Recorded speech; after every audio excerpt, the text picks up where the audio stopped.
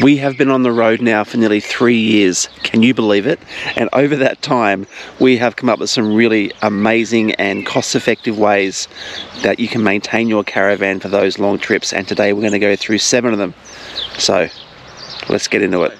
First step, you need to make sure that your general maintenance and your checks in the caravan have been completed. You're always going to check your brake lights and your hazard lights and your blinkers and your brakes are working. Quite often over the last few years we've had some instances when maybe one of the indicator lights haven't working or the brakes haven't been working or whatever, and we've generally traced it back to the plugs at the back of the car and the back of the caravan. There are some maintenance tips that you need to make sure probably once every few weeks that you have handled with these plugs to make sure that you're not going to have these instances where you're not getting power to lights and brakes and so on. So at the back of the car we've got the female end of the 12-pin plug, a grey Anderson plug, and we've got a red Anderson plug. If you have a look at these Anderson plugs, they're actually quite dirty and dusty.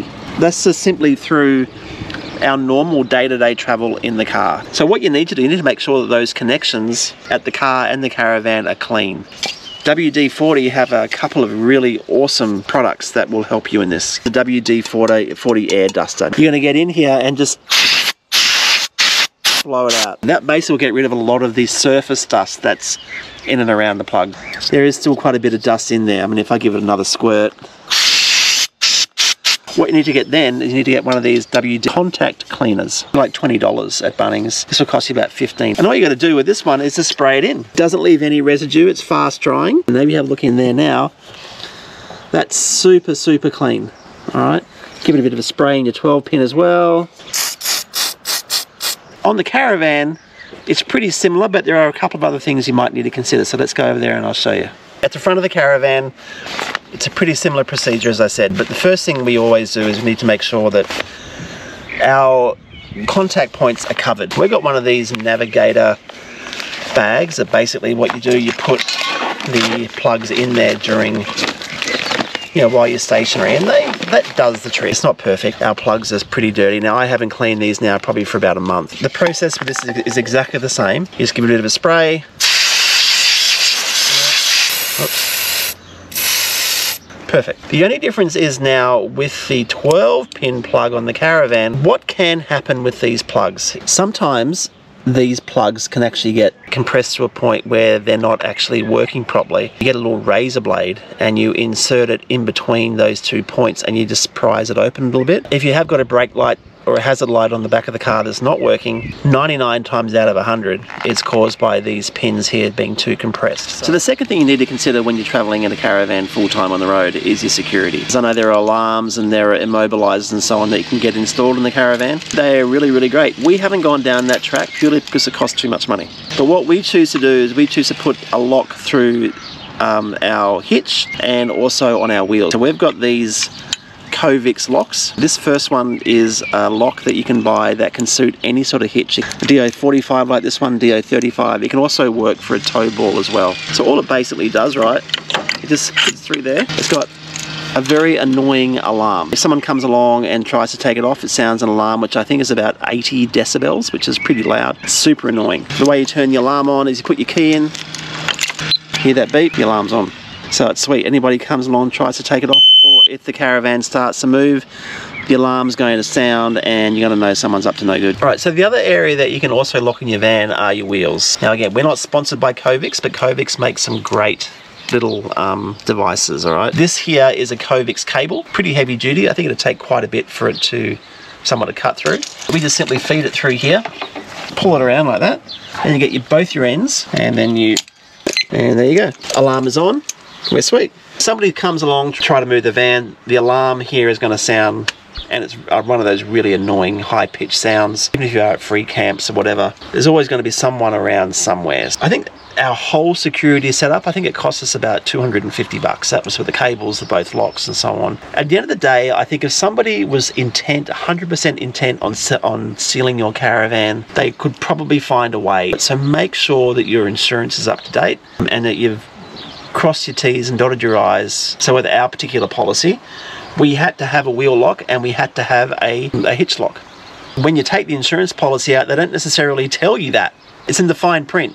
So make sure you read the fine print very, very carefully, because if you haven't got all the bits and pieces on your Caravan that they've specifically said you need, you may not be covered. Alright, so your tyres and your wheels. Now we're really lucky in this Caravan and we've got a compressor in the van for the airbag, so we can use that to blow up our tyres. Before we had this whiz-bang system, we had a little portable compressor. Now you don't need to go off and spend thousands of dollars in getting a compressor installed in your van or your car. You can get one of these things from Bunnings, I think for about $90. They're a bit slow, but they do the trick, right? This can blow up anything, so it can blow up your airbags, your footballs, your soccer balls, or your tyres.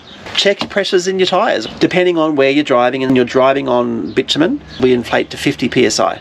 We check that once every couple of weeks just to make sure everything is fine. If we are going on dirt roads, we drop it down to somewhere between 35-30 psi. Because the softer the pressure is, the more surface area on the tyre, the less chance you're going to get of getting bogged. So that's really important. Alright, so the other super duper important thing about our wheels is the amount of torque you've got on the nuts on the wheel. This particular muddy tyre, we need 105 foot-pounds of pressure. What that means, I've got no idea. You've got to get yourself a torque wrench. It's not going to cost you a lot of money. You can get ones for 50 bucks at a hardware store. I think this one costs us about 100. I don't know what the difference is between 100 and 50, other than the one costs 50 and one costs 100. I don't know why I spent 100. But anyway, what you got to do, this is super important because we have found quite a number of people on the road who have lost a tyre. You got to make sure it's just right. Get yourself a torque wrench. You got to do this every couple of weeks. It's going to give you the right amount of torque every single time. So what you do, you put it on the nut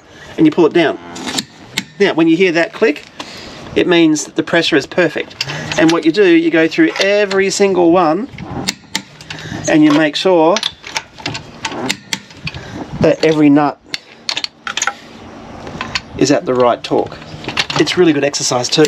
So get yourself a torque wrench, get yourself a little portable compressor. It'll save you a world of pain. Now, distributing the weight in the van is so important, and it is your responsibility to make sure the van is nice and safe. If you have too much weight at the back of the van will have an increased likelihood that it might start to sway. For us, look, the back of our van is super clean. All we have is our spare wheel, albeit filthy, but we don't have a lot of stuff in the back of the van. There are a lot of manufacturers that have wood boxes and tool boxes and stuff. Great, make sure you don't overload it, right? Because you put too much weight there, too much sway, becomes a nightmare driving. You don't want that. So the other area you need to make sure that you don't have too much weight is in the cupboards in the Caravan. Anything really heavy, put it on the floor of the van over the axles. So we travel with our awning poles on the floor of the van. We travel with our dog fence on the floor of the Caravan. You know, we also put some water in our tanks because that also stabilizes the van as you're traveling. Make sure the water in the tank is either full or empty. Don't have it half and half. The water can slosh around in there, and again, it can play havoc while you're driving. You don't want that. Battery care. Now, a lot of us now have lithium batteries in our Caravan. Lithium batteries are so easy, but there are still some maintenance tips that you need to consider. So lithium batteries love to be used. They don't like being idle, but lithium batteries love being used below 80%. Don't be too concerned if the batteries do get down below 80%, because the batteries love being down there and they love being recharged again. 80% is the sweet spot for lithium batteries. Lithium batteries can also go down to below 10%. If you have an AGM battery, they don't like being used as much. They definitely don't like being used below 50%. If you drop your AGM battery down below 50%, you got to get it charged somehow. Either plug it in your car, plug it into a power point or whatever, and charge those batteries, get them back up to 100. A lot of us have invested in generators and so on. We don't have a generator, but look, if the batteries have dropped down to a significant amount, what we do is we just plug the car in, turn it on, run it for a few hours, get it back up to 50%, and we're sweet. Generators are expensive, they're noisy, they're smelly, they're heavy. Just have a think about it. You may not need it because you got a pretty good battery charger generally with you all the time in your car. Now, we've noticed the difference between having a clean solar panel and a dirty solar panel is somewhere between about 10 and 15% in terms of power coming into the Caravan. So you've got to keep those solar panels clean. All you have to do, hey, is get up there, get on the roof, give them a scrub, give them a clean, and you're sweet. And do that every couple of weeks. Well, that 10 or 15% can make a big difference. All right, so the last tip for today is how to pack your van when you're actually traveling. It's quite often it's easy to forget these simple things. So make sure everything, and there's nothing inside the oven that's going to move around and break that glass in the oven. Make sure there's nothing in the fridge that's going to push the fridge open. You're going to end up with a big mess on the bottom of the fridge. That's happened to us before.